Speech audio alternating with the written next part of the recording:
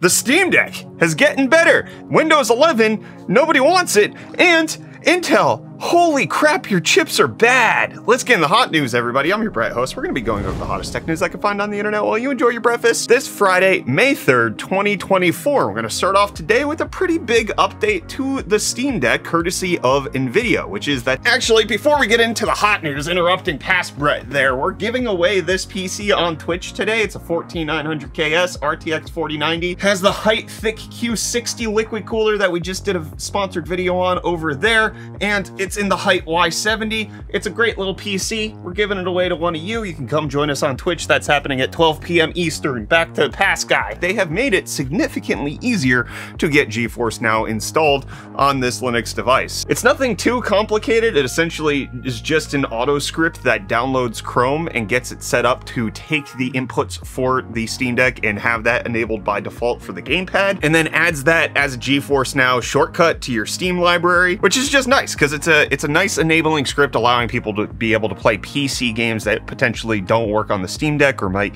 you know, run a little bit slower on the hardware that Valve has put into this device, and make it so that it can perform a little bit better. There are still a few tweaks you have to make in order to get it set up with like the little touchpads and everything, but by and large, this is a nice little update to what is a great device that's currently out on the market. So well done to NVIDIA for making that happen. But everybody's saying no done, bad done, undone to Windows 11, because it turns out that in the latest market share reports, Windows 11 has decreased in its market share and Windows 10 has increased. And that's despite the fact that we're just 18 odd months away from Windows 10 going end of life, and then you have to pay to get security updates for it. Windows 11 dropped nearly a full percentage point in popularity, which is roughly how much Windows 10 gained. So it's clear people are reverting back to Windows 10 because they just don't want to be on 11 anymore. But it turns out that's not the truth with gamers, because the Steam hardware survey has come out showing that Windows 11 is at an all-time high market share of 45% on Steam. Turns out gamers are actively installing Windows 11. It increased 3.5%, while Windows 10 went down 3.3%. So it appears like gamers are embracing Windows 11, which is not necessarily the narrative that I hear from a lot of people, but it turns out if you're trying to play games, Windows 11's the place to do it. Ain't that right, Kyler? Gamers. You know who else is a gamer? I hear Reese is. You should go chat with him. All right, cool.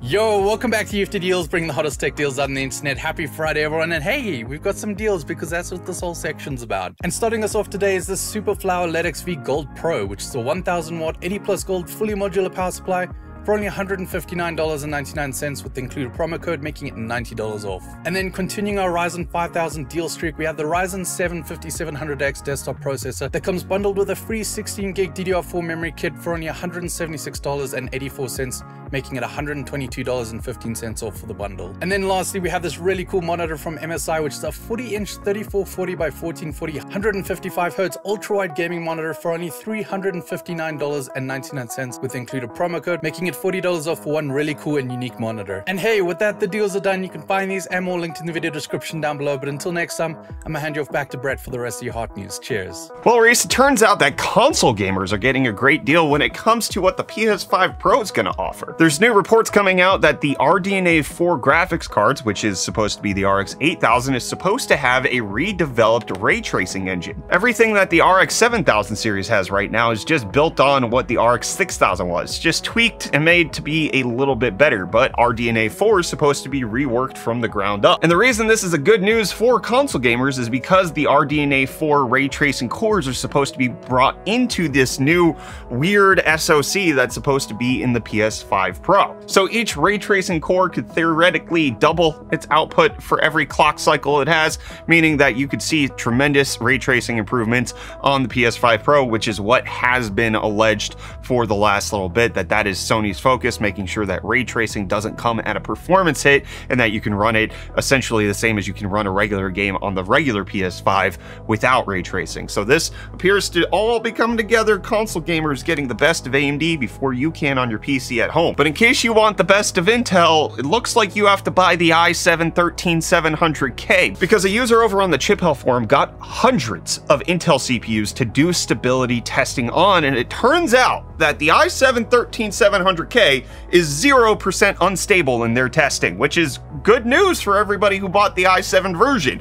Horrifically bad news in case you purchased any of the i9 chips, because with all of this testing, it turns out that the 14900K is stable in only 2 out of every 10 units at default motherboard settings. Now, all of this was tested with ASUS motherboards, which just anecdotally, I don't know if this is true based on data, but it is kind of just getting my sense of everything that's going on by reading it from different places, that ASUS is pushing the CPUs the hardest in its base profile. So this might be worse in this testing because they used ASUS motherboards, but it's not necessarily invalidated testing because ASUS motherboards are very popular. But still, 2 out of every 10 on a default profile of 14900K that is not stable. If you reduce the load line, it gets up to 30%, and then if you test a 14900K on a B series motherboard, it goes up to 40%. 13900K is slightly better, makes a little bit of sense because it's not as highly clocked, and that starts at 40 to 50% stability, 50 to 60 on reduced load line, and then 60 to 70 on the B series motherboard. So this is a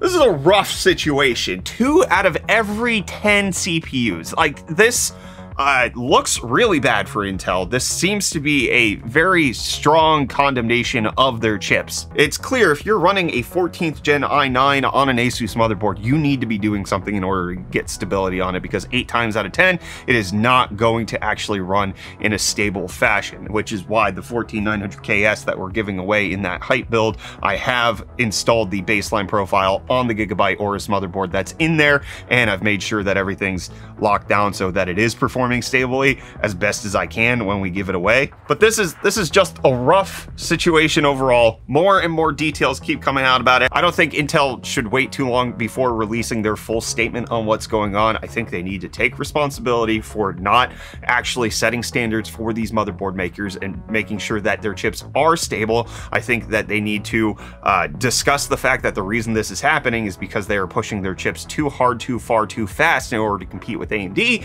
And I think that they need to make sure that any and all warranty claims from lack of performance should be honored. Intel users should be able to say, hey, my chip is not performing as promised and it's not running stably. I want a refund or I want a replacement. Either one of those should be honored by Intel with no questions asked. That's my personal opinion on this.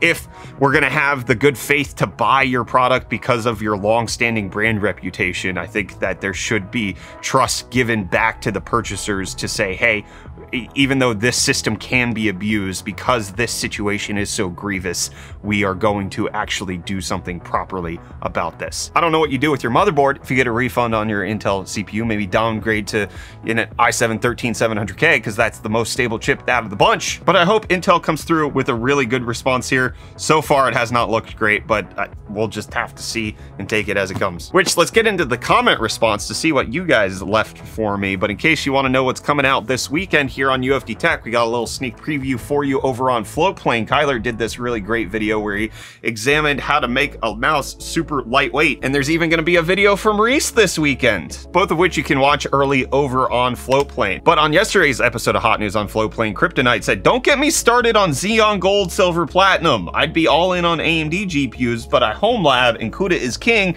and Arc in Linux. Arc doesn't need special drivers. Arc. I forgot about the Xeon Gold, Platinum, Silver thing. Intel's branding has not been great as of late. But what has been great for us, before I get into more comments, is the amount of support we've been seeing on our YouTube channel. As of right now, we are at, Kyler, how many subs do we have? 899,502. We're at 899,502 subs. It looks like we should actually be at 900 before this episode of Hot News even goes live. So I just want to thank you all for that, and it also looks like we should cross 800 million channel views.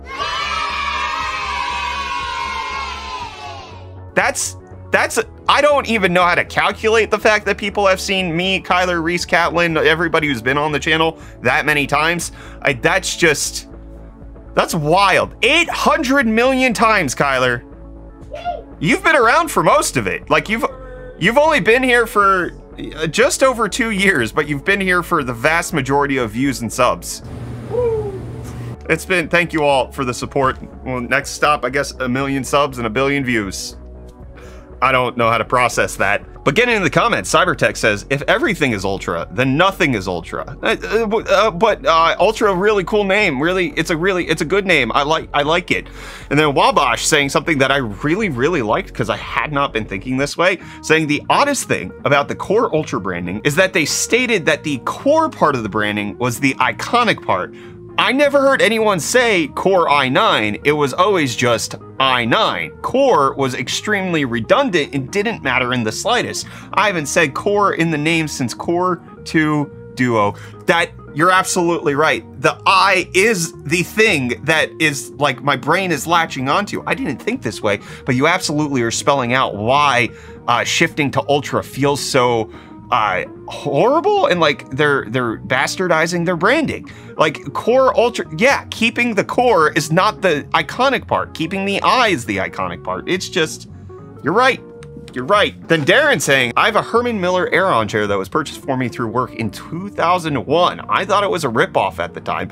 I'm still using this chair. It's in near perfect condition. It's fantastic. The best chair I've ever had. The chair has retired with me now and is my gaming chair. Going to be buried with it or maybe incinerated with it. Not sure yet. That's high praise, high praise. I was very excited when Herman Miller reached out to sponsor us, and I have heard so many good things, never got to experience them before. They sent out the chairs, obviously love them, and I know that they'll be put to good use here at Team UFD Tech over the coming years, which I'm excited about. And then we got Zero saying, I am and I did, your video title is refuted. And that's because the video is titled Nobody's Buying AMD, which one person bought AMD, so therefore hyperbole for the sake of dramatic effect is null and void.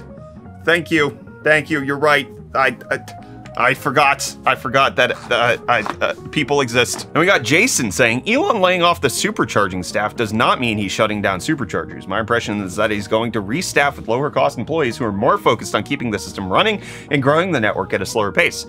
Yeah, I know. I'm fully aware. I realized that shutting down the supercharger team does not mean they're shutting down superchargers. I didn't conflate that. But I think the assumption, which we're both assuming, right, that they're going to restaff it with inexperienced people, I think is just a mind-numbing move. It doesn't, I can't understand how it possibly makes sense, because Tesla did something that nobody else in the industry did, which is build out a consistent, reliable, and thorough charging network. There's no competing company that you can pull from who has done that in the United States. Electrify America, absolute garbage. ChargePoint, trash. EVgo, worse than all of those. So the fact that Tesla did something that wasn't done before means that they had experience in that staff that you cannot replace in order to keep it running the way that it is. And I think replacing that staff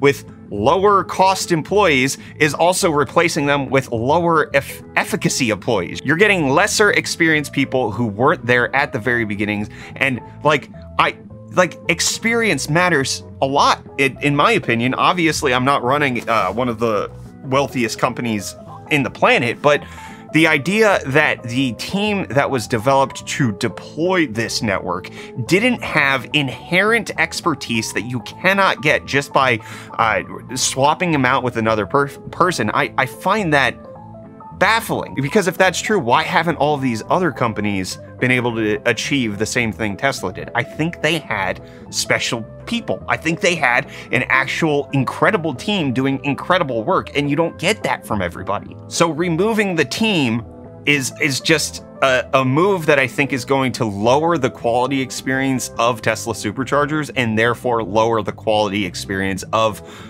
being part of the Tesla infrastructure. It doesn't add value to their company, even if it reduces costs. That's my understanding, which, like, the idea behind layoffs is that you're increasing the value of your company by decreasing overhead and thinking that you're going to remove inefficiencies. But the supercharging network is not, like, I'm sure there are inefficiencies on the team, but getting rid of the entire team just,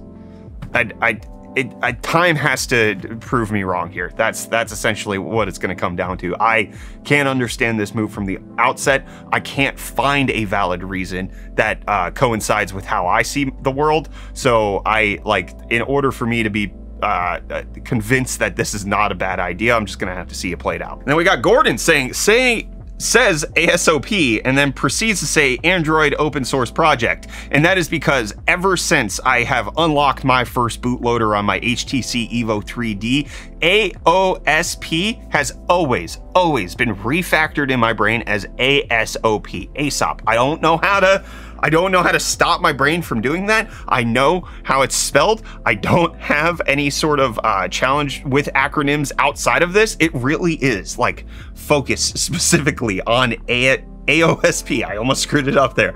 My brain swaps the S and the O every single time for this acronym and this acronym only. And I'm sorry, I couldn't stop myself. It's just like when I said iPhone 6A instead of Pixel 6A. My brain just goes where it wants sometimes, and I'm going not here because hot news is over for this week. We'll be back with more of the hottest tech news on Monday. We're giving away that Hype PC at 12 p.m. Eastern today, and you can catch all of our weekend videos coming out because the weekend's coming.